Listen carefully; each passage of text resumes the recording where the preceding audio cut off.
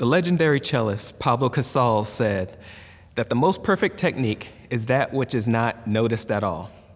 This is a quote that captures my ideas on the qualities of great technique. My name is Robert Young, and in this video, I'll share with you concepts that I've been using for many years to produce relaxed, even, and controlled technique.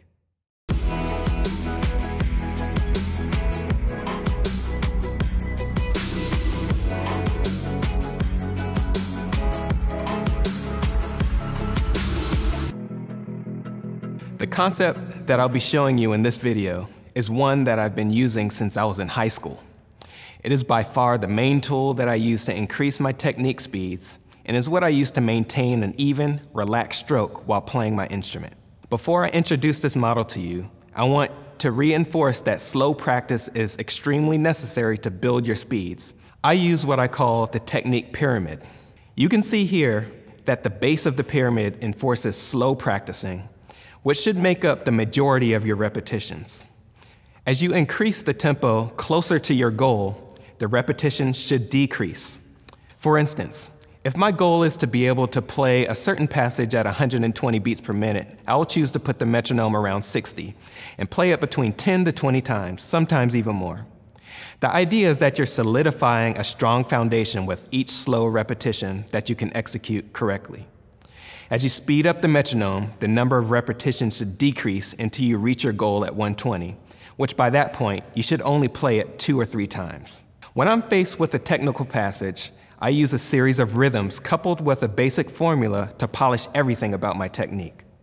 We know that our minds process smaller chunks quicker than larger ones. With this in mind, the following rhythms will help us to focus on only 2 notes of a group of 4 at any given time. To illustrate these rhythms, I will just use a simple scale.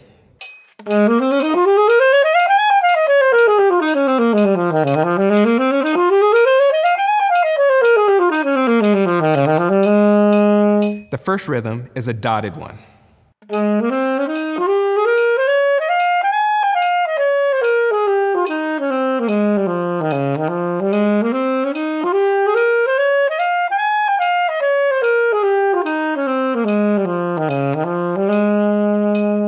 The second, you are essentially playing 2 notes slow, followed by 2 quick notes.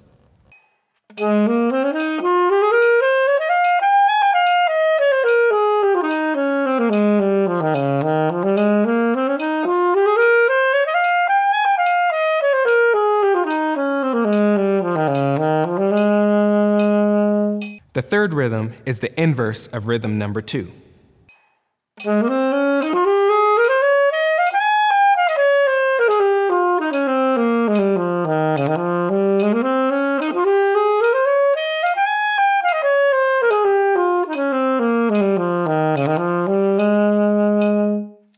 And finally, the fourth rhythm places the 2 quicker notes in the middle.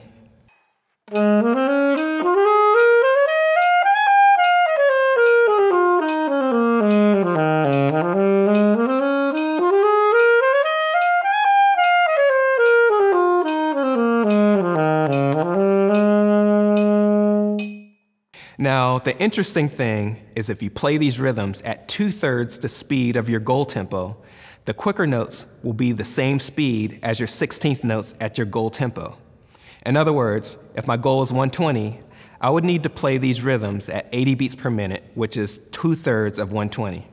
So essentially, playing the rhythms at 80 is the exact same as playing them straight at 120. Remember, as we discussed with the pyramid of technique, the closer we get to playing the 2/3 tempo mark, we should in turn play less repetitions.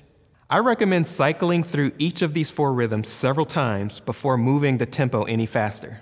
Again, remember that the closer the tempo gets to the 2/3 mark, make sure that you're playing less repetitions. Now that you've gone through the process of cycling through all of these rhythms, slow the metronome back down and play the music as it is written.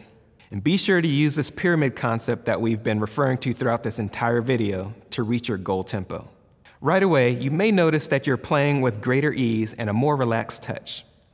This is one of the immediate advantages of going through this process. A couple of things to keep in mind as you're going through this process. Concentrate on eliminating unnecessary tension from your fingers. As you're playing, be aware of your touch.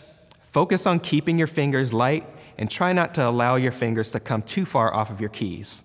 Also, if you have rhythms in triple, like triplets and sextuplets, the 2/3 rule doesn't necessarily apply. But I would highly encourage you to break down those passages by using other creative rhythms.